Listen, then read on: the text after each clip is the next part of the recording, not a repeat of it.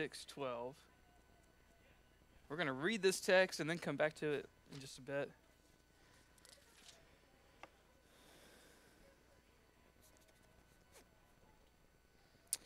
So, 1 Corinthians 6:12 says, "All things are lawful for me, but not all things are helpful.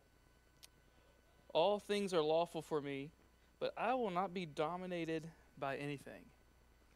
And so, we're going to come back and reflect on this verse in just a moment as we think about the theme of dangers confronting the family. That's the subject of today's lesson. So, I'll open us with a word of prayer, and we'll dive right into it. Our Father in heaven, we thank you for your goodness to us. Thank you for the Lord's Day. We pray, Lord, that you would be honored in our thoughts and attitudes this morning as we open your word and seek to discern what exactly are the dangers that confront the family as we consider how we ought to live in light of your truth and the world's opposition. God, we pray that you would give us wisdom and grace to know how we ought to live. We pray in particular that you would bless us as we worship this morning. We pray that you'd bless Pastor Paul as he preaches. We pray that you would be glorified in our singing, our prayers, our receiving the word. Lord, we want to submit all of our lives to you, but especially this day, we pray that you would be glorified in it, and we ask this in Christ's name. Amen. So, dangers confronting the family. This is kind of our next to last lesson in this series on oikophilia, loving the Christian home. And I wanted to touch on dangers confronting the family and just like what exactly are the forces that are coming against us as we seek to think about how to live as faithful Christians in our homes. And I'm sure if we were to just take a poll right now, we could come up with a lot of different dangers confronting the family. So I'm just going to focus on one. But I do want to survey some dangers that confront the family. There's so many of them, and they can be overwhelming. So let me just run down some of these dangers. All of these, there's obviously a ton that could be said, but I'm just going to go through it quickly. Some of these dangers are material, and so we are being conditioned to be discontent with what we have. And so we always need the next new thing, something bigger and better and more updated. And so there are material dangers where we're being conditioned by somebody to be perpetually discontent with what we have. Some of these dangers are temporal. We are being conditioned to be busier and busier. And in a place like Auburn, in particular, youth sports demand more and more of us. And it will take your whole life if you would let it, if you don't set some boundaries. There are the pressures of work calling for more and more of our time, and it will consume your soul if you let it. And so we have temporal dangers that confront the home. Another is that there are physical dangers that confront the home. We're being conditioned to be more and more dependent on the cult of personal health. And so pop psychology and so-called mental health experts and professionals stand at the ready to counsel you into complete and crippling self-absorption. And so you can't be crunchy enough, and you can't be your food can't be clean enough, and your body image can't be perfect enough. And meanwhile, there's this intersection of several industries, from mass food to mass entertainment, which has led to more than 38% of Alabamians to be technically obese, and more than 10% to a clinical eating disorder. And so we're being conditioned to manifest disorders for ourselves, and there's a multi-billion-dollar industry standing at the ready to prescribe enslaving medications to us, now at just the click of a button. You don't even have to go in. And so some of these dangers are ideological, from wokeness to radical Islam to LGBT plus members and their allies, to diversity, equity, and inclusion departments and policies, to intellectual cultural gurus and media moguls like Jordan Peterson and Joe Rogan and Ben Shapiro, to religious fundamentalist education cults like Bill Gothard. There are dangers on the right and on the left, and we ought to be aware of these ideological dangers. But some of these dangers are also religious. There are false doctrines within the church at large, from Arminianism to hyper-Calvinism, from easy believism to legalism. Megachurch, multi-site, multi-service models are eroding biblical community and biblical teaching and accountability, and wicked and opportunistic leaders are destroying the faith of God's people. And so these are all dangers confronting the home, and these dangers are coming for you. But their goal is not just to get to you. The goal is to get to our children. And so besieging and commandeering the hearts and minds of our children in the rising generation is how the revolution happens. And so it can be more than a little overwhelming when you think about all of these dangers that confront the home. It's overwhelming to say the least. And so I've put this kind of starkly and strongly because if you're on autopilot and you're trusting in classical institutions like the government and public education and legacy media to keep you informed and to make everything all right, or if you think that the situation really isn't that dire, then you just have to wake up. You have to wake up and see what's going on and pay attention. And so I want to focus on just one thing this morning as a danger confronting the family that I think lies at the heart of how our families encounter each of these kinds of dangers. And that particular thing I want to focus on is technology. It's very often through technology that these dangers enter our homes, and in particular into the hearts and minds of our children, even under the close watch of the most conscientious and thoughtful parents. And so my point this morning is very simple. It's that Christian families are free to embrace and use technology in our homes. But we should be especially vigilant to keep it in its proper place. And so we should possess our technology, and our technology should not possess us.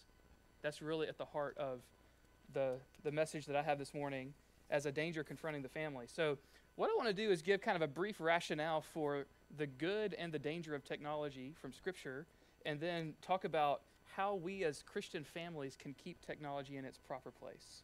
So if you've got a Bible, we're going to survey several passages. First is Genesis 1:1.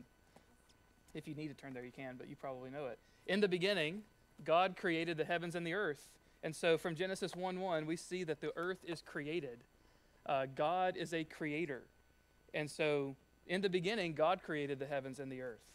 And so what that means is God himself is creative and a creator, and we are made in his image. And so we are made to image him and imitate him in certain kinds of ways that accord with our finitude and creaturehood. And so it's right to recognize that the world was been made by God and that we are creators under his ultimate creatorship. It's good and right for us to see the world and marvel at God's glory in it and to seek to make proper use of it. So that's just kind of a foundational principle that God created all these things and they're to be received as good because God said that it was very good. Exodus 31, verses 1 through 6. Exodus 31, 1 through 6.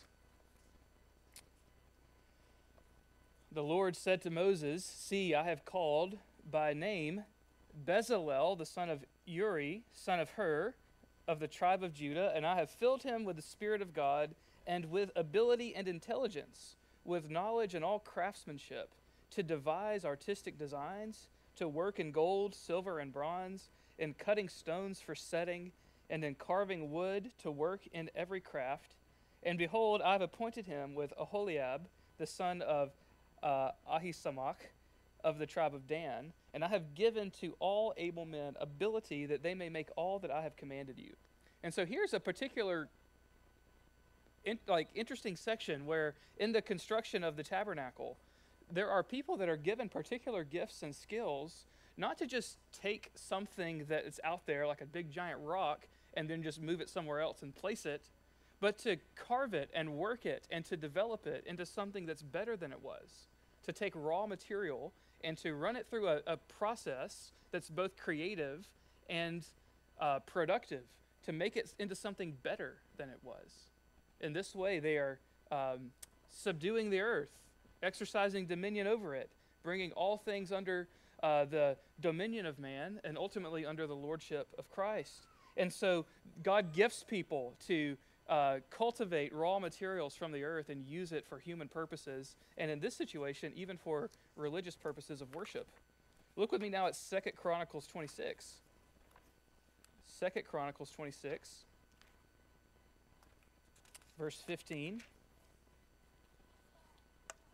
It says here, in Jerusalem, he made machines invented by skillful men, and to be on the towers and the corners, to shoot arrows and great stones. And his fame spread far, for he was marvelously helped till he was strong.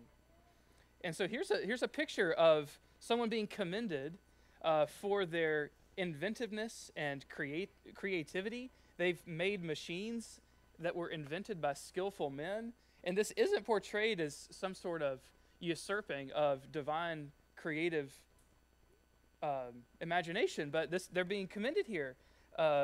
These were particularly defensive machinery, and it led to the spread of his fame, and he was helped by these things. And so I think we see here another example of the Lord giving and equipping men and women for the cultivation of raw materials to create things that make human society better, and like actually better.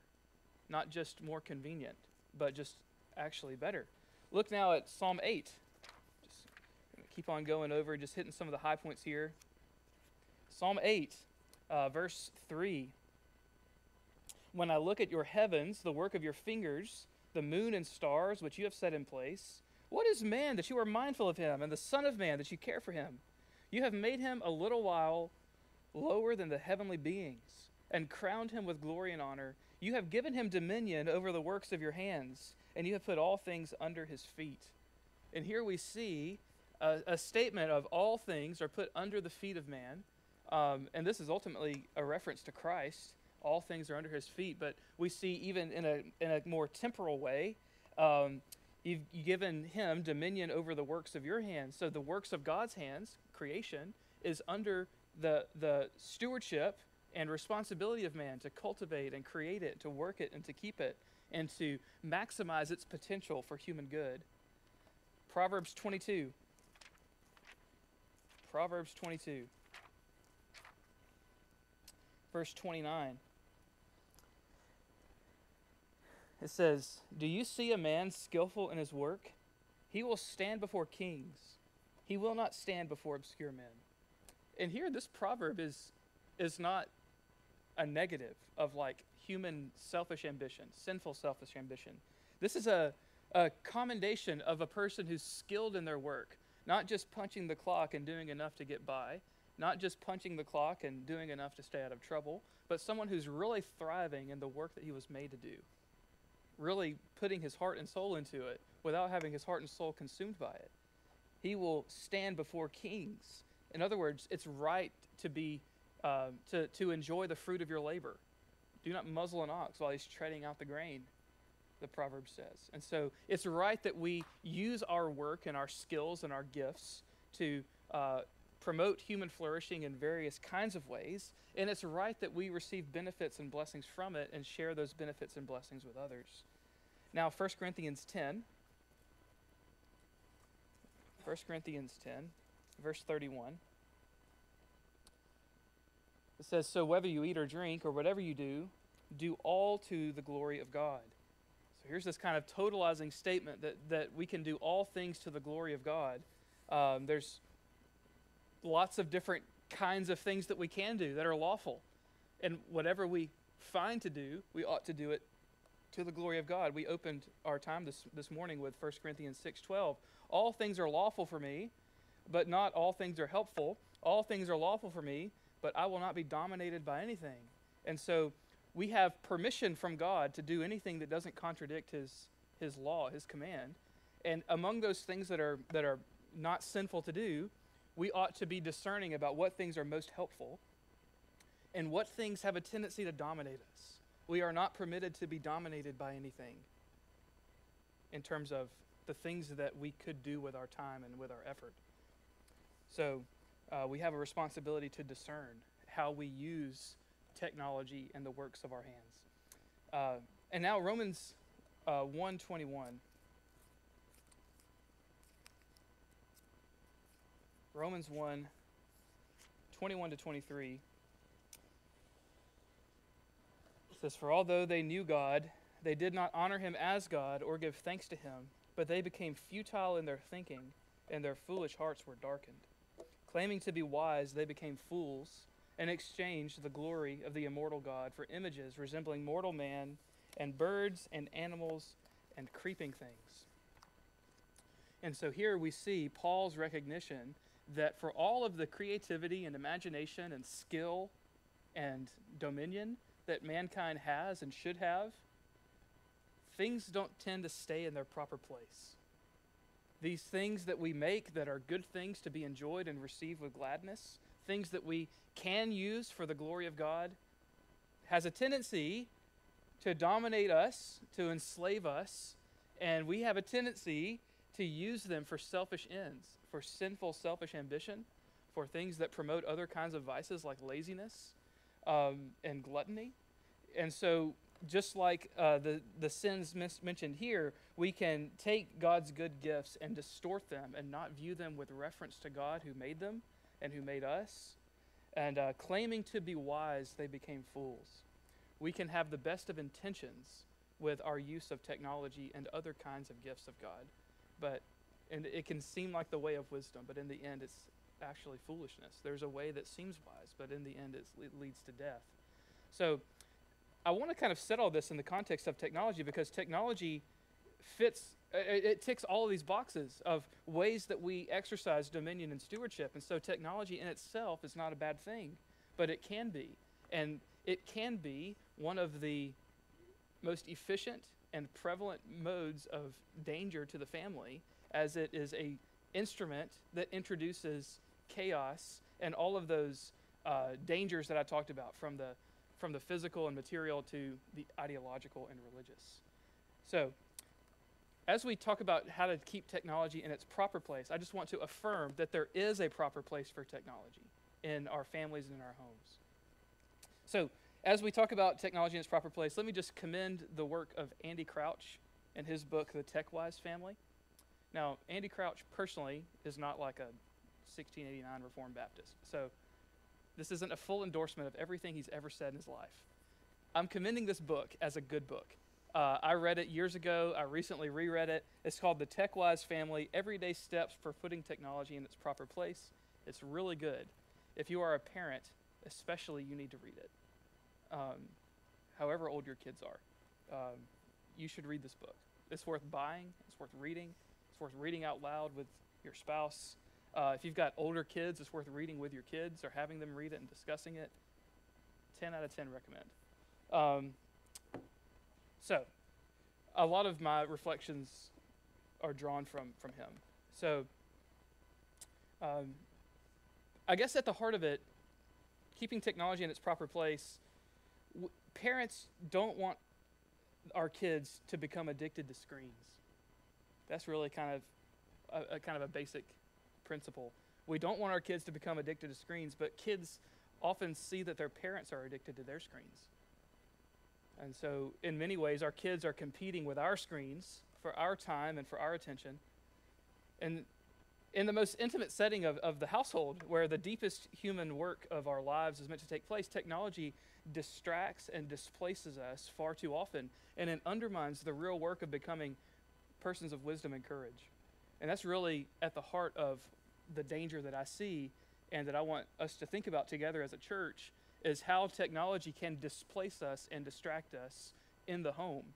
So it's a danger of attention. There's an attention economy. And every time you watch a YouTube video, you are a participant in the attention economy. Every time you see ads, then you just can't wait to click skip ad on the video. You're participating in an attention economy. Every time you open Instagram or Facebook or Twitter or whatever it is, you're a participant in the attention economy. And so we need to be aware of how our attention is being commandeered and directed to other things that distract us and displace us from the home. And so if we don't learn to put technology in all of its forms in its proper place, we're going to miss out on many of the best parts of life in a family. And so I guess the first danger of technology not being in its proper place is when it commandeers our attention and distracts us and displaces us from our full presence in the home. And I'm speaking mostly of parents here. That, multiply that when it's our children who are distracted and displaced by screens in our homes. And so on this note of kind of the dangers of technology, I'm not going to particularly focus on pornography, but just on technology more generally. Though you should know that more than 30% of internet use is for pornography. More than 62% of teenagers have received sexually explicit images on their phones. More than 40% of teenagers have sent sexually inappropriate images to someone else. So this is a major deal. So Andy Crouch says that if we build our family's technological life around trying to keep pornography out, we will fail. And so instead, the best defense against pornography is, and that's applied to every member of the family, is a full life. And note that that's not the same thing as busyness. You can't busy it away. But to have a full life, it's worth reflecting on. What does it mean for our family to have a full life as we think about how to keep technology in its proper place and how that might be an aid to guarding us against pornography and its prevalence in our culture. It's to have a full life. Again, it's not just, that doesn't equate to a full calendar or full schedule, a full planner, but to have a full life. And that requires wisdom. What does it mean to have a full life? What does it mean to cultivate values of wisdom and courage in our homes? What would it look like for our family's life to be full and so full of joy and life that some of the displacing and distracting elements of technology and some of its more sinister applications, for instance, like pornography, there's just not a place for it. So the pace of technological change has really surpassed anyone's capacity to develop enough wisdom to handle it all. And so we need wisdom. No one has sufficient wisdom to have mastered the whole thing. We need wisdom, and that means that technology is, and the use of it, its proper place in the home isn't going to look the same for every family, and it's not going to be the same in the same family at different periods of time. And so we need wisdom and discernment. It's not a simple formula, and so there's always a sense of pressure that says, everybody's doing this. Everybody is watching this program. Everybody is utilizing this device. Everybody is, on using this curriculum, whatever it might be, and whatever mode of delivery. And our children need to hear from us over and over again that our family is different. As Christian homes, we are different. We are distinct from the world. We may have some areas of overlap, but we are distinct from the world. And there are things that other people do that we simply cannot do out of faithfulness to Christ. There are some things that we could do in faithfulness to Christ, but shouldn't do as an exercise of wisdom and discernment. And then there are other things that are really neither here nor there and are just a matter of preference. We need to keep those categories in place. And we need to teach our family, our children in particular, that our family is different from others. We make decisions based on what is right according to God's word and according to prudence that he has given to us. So we're going to have to teach our children from very early on that we're not here fundamentally to make everything easy for them, but to make their lives better, to point them to Christ, to help them to flourish and develop as whole people, and not just to have easier, more convenient lives. So that's really at the heart of how Andy Crouch is framing the book, about how technology promises easy everywhere.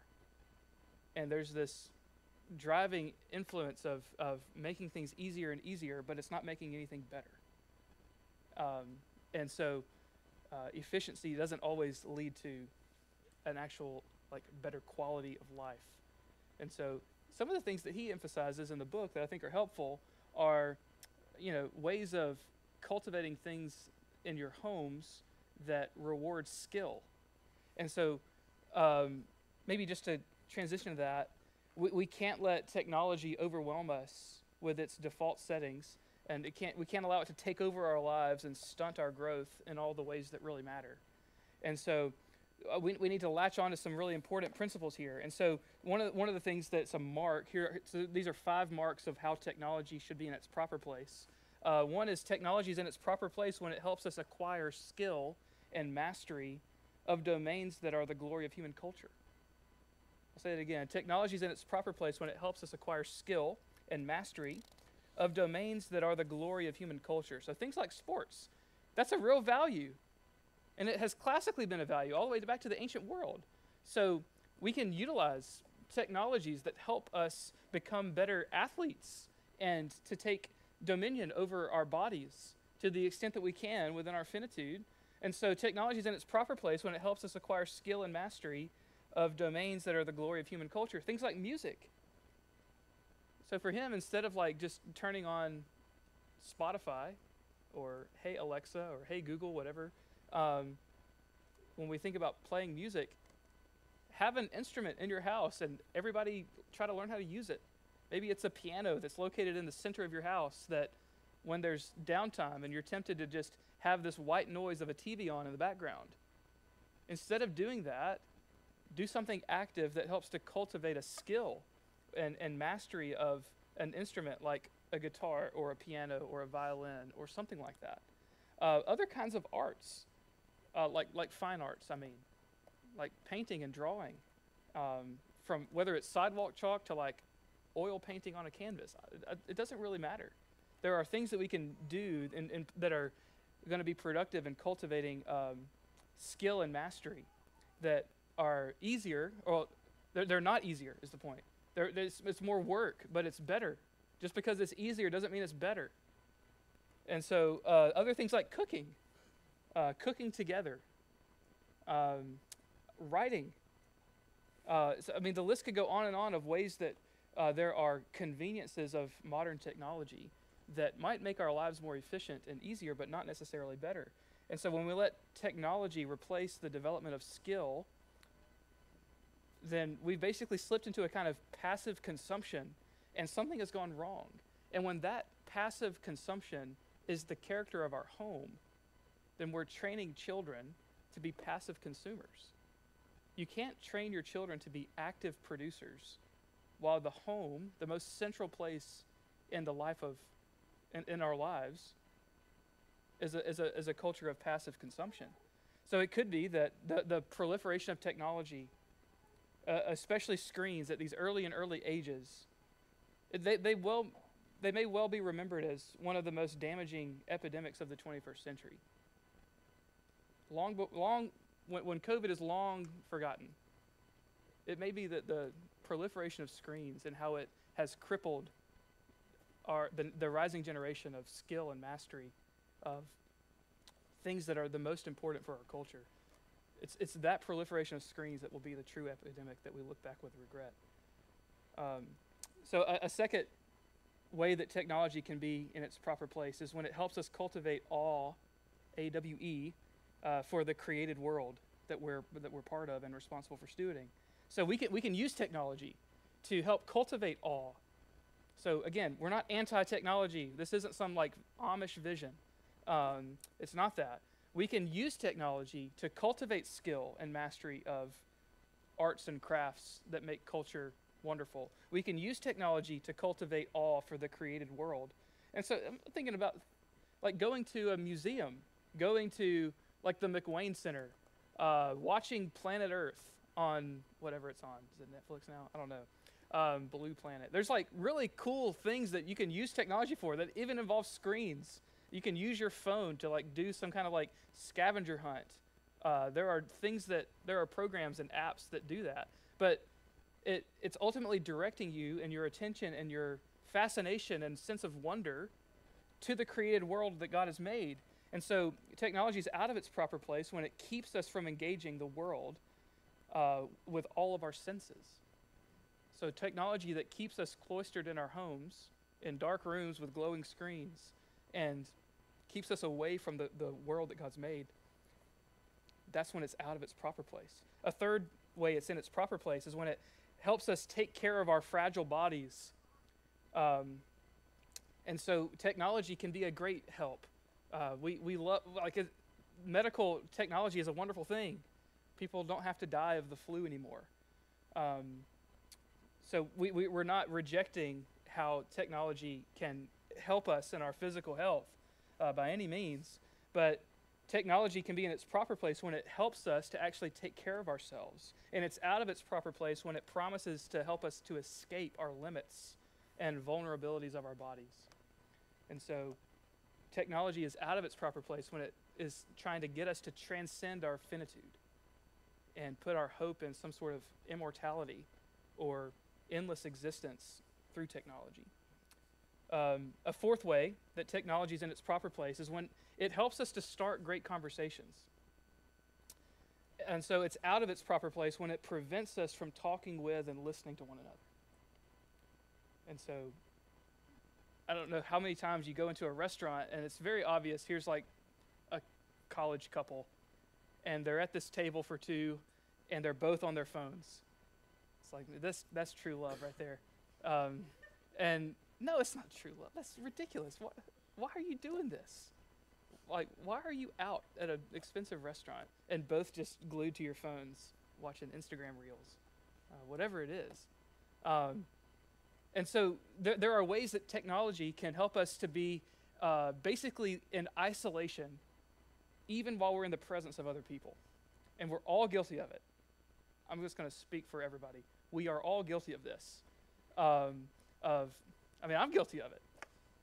You know, at home in the living room with my family, like playing Minesweeper on my phone, and like I do it, and that's not the most productive thing to do.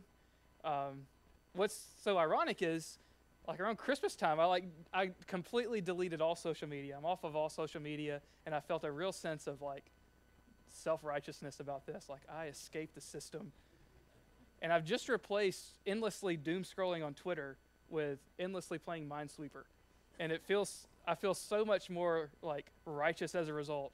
But it's the same thing. I've just substituted one time-wasting distraction and displacement technology with another. And so what I'm getting at is it may be that you need to make a convictional exit from social media. You may be way too online. And I think more Christians should leave social media than do.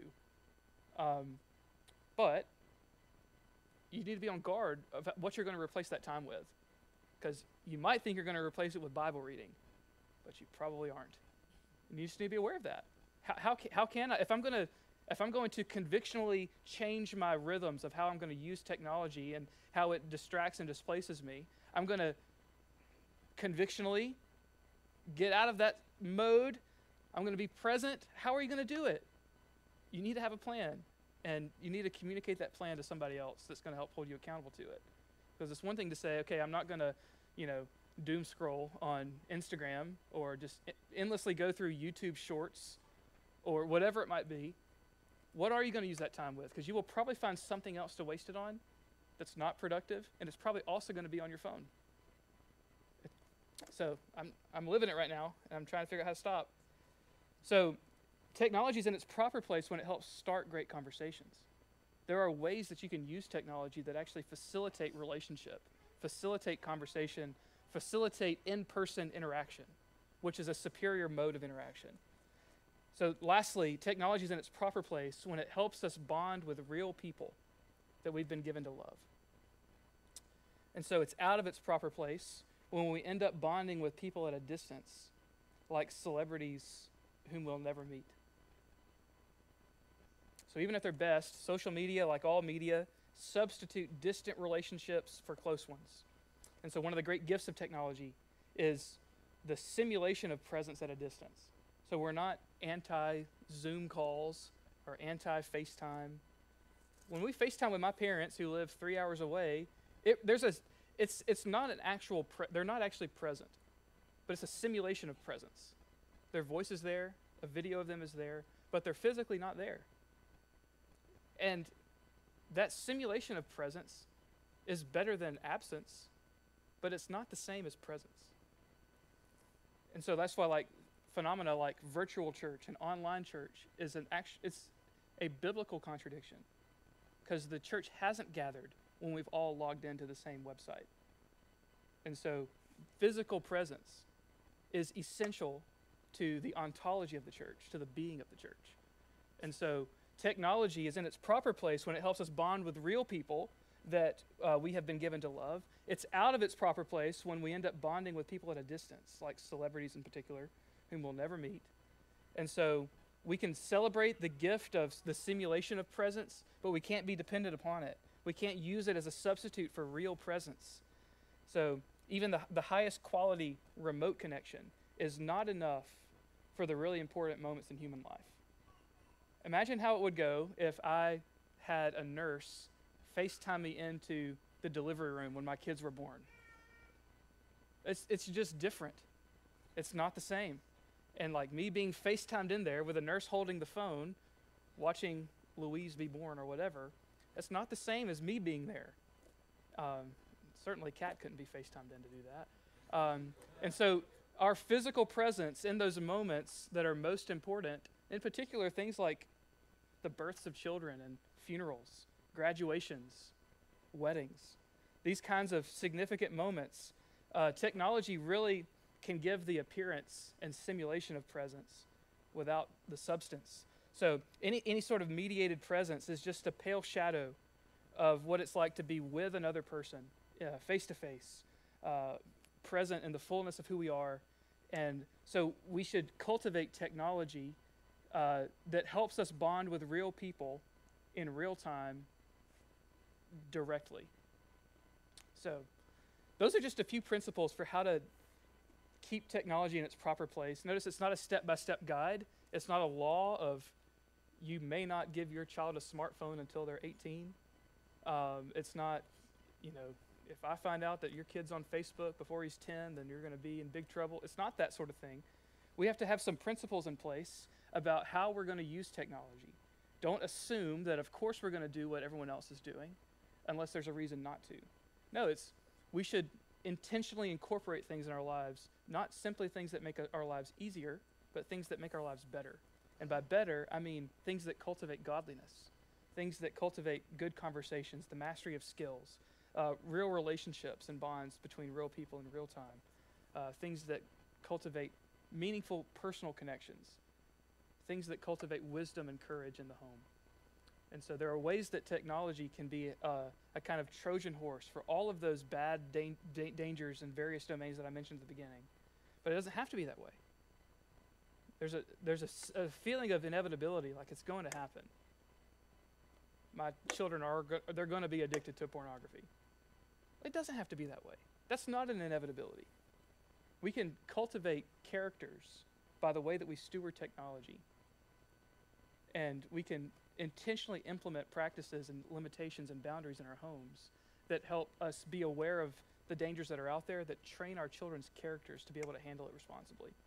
So I don't have like a magic fix. My oldest kid is 8, so like we haven't really crossed that bridge yet. And so I'm interested to hear from some of you who have crossed that bridge, things that have been helpful, things that maybe haven't been helpful.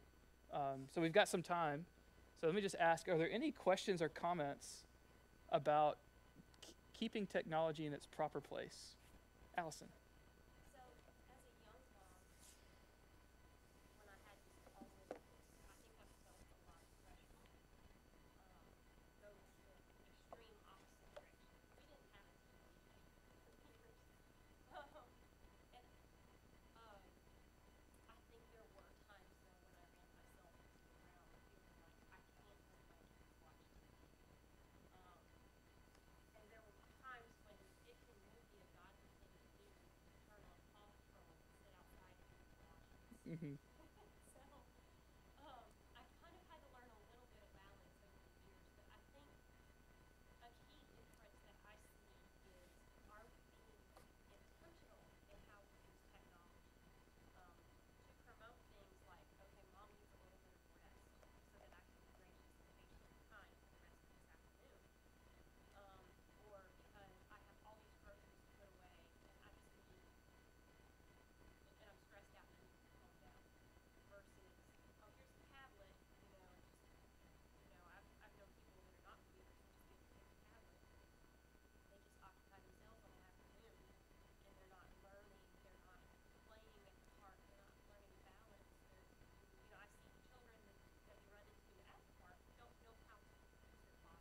Hmm. So I think there's balance there, but I think intentionality is key. Like, what are you using? Like, what,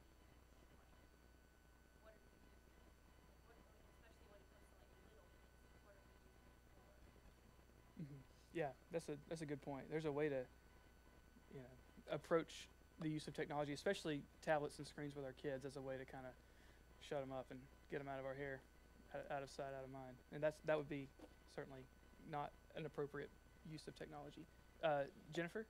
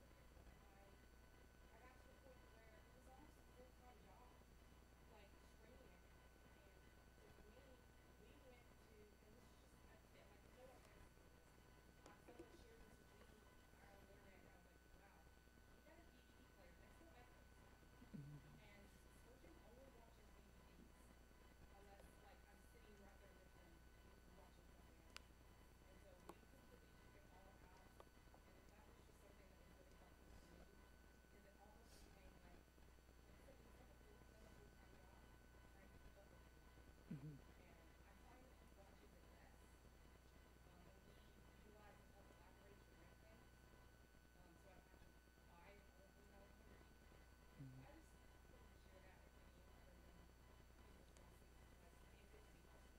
Yeah, that's great. And one principle you can have is just not to let the TV show or the movie have the last word.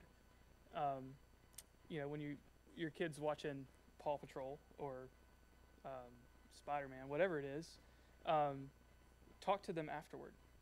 You know, what was something that was interesting to you about that show? Was there anything that stood out to you as kind of weird?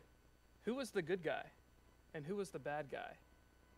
Did you Yeah, did you want the good guy to win, or were you kind of cheering for the bad guy? Like, who do you think was, you know, trying to do the right thing? We can have that kind of debrief after, a TV show or movie. It's a really important step to help our children process and interpret. So even when there's something in there that you're like, wow, we really wish they didn't do that, it can become a teaching moment to train your children to be discerning, so that when there's a cartoon where, the little dinosaurs got two dads. Okay, that was weird. Why was that weird? Why do you think that was weird, Henry? Yeah, it is weird when, yeah, there's someone that has two dads. You can't really have two dads. And so, yeah, help our kids to. I mean, ideally, when they're super young and being formed, you want to limit exposure to that sort of thing. But when that sort of exposure does happen, helping them to have a category for how to interpret it. Um, Caleb?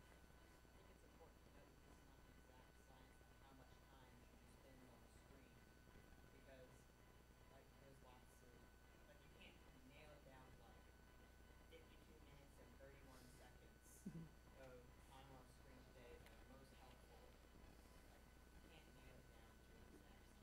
Yeah, I guess the point is there needs to be some boundary, some limitation that is discerned with wisdom, and moms and dads need to be on the same page about that, what that boundary is. Colin?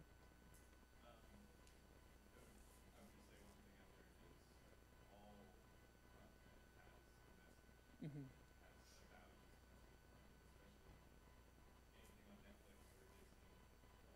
Mm-hmm.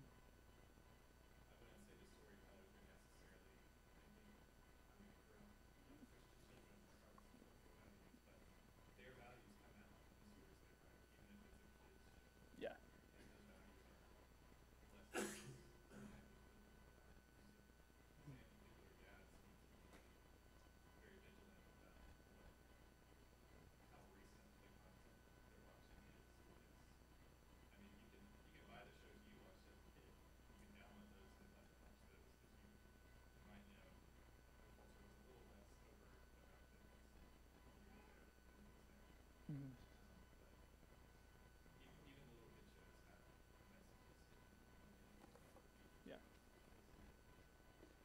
That's a good word. Well, let's pray together and move along. Our Father in heaven, we thank you for your goodness to us. Thank you for the gift of technology. God, we do recognize it as a gift that can be used to great purpose to really make our lives better. But God, we just recognize how prone we are to misuse it, how we can turn on autopilot in our souls, especially with our young children. And God, we pray that you'd help us to be vigilant and attentive, that you'd help us to embrace the responsibility that you've entrusted us with, that you would help us to remember your promises, and that you really would help us to be vigilant, to be obedient to all your will. We pray that you'd give us grace and patience for these tasks. In Jesus' name, amen. Amen. All right. Well, we can re-gear for corporate worship in just a few minutes. So if you have children in Sunday school, now's the time to get them.